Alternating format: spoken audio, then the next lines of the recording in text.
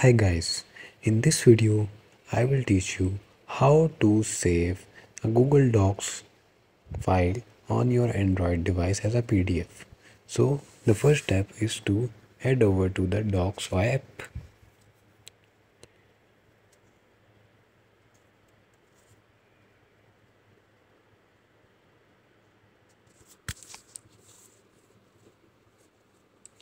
and then choose the file that you wanna save to your Android device.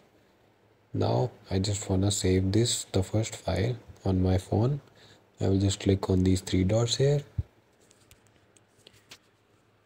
and I will just click on this send a copy option right here.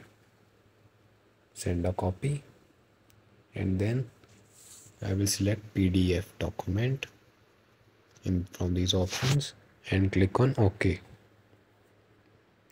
Once I have clicked on OK, then it will ask me these following options. I can upload on my Google Drive and I can Bluetooth and I can WhatsApp. So I will just select WhatsApp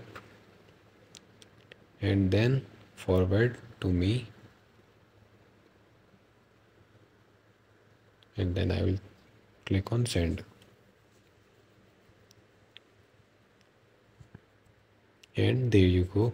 You have successfully saved a PDF file from your Google Docs on your Android device. Thanks for watching. Please subscribe to the channel and like the video.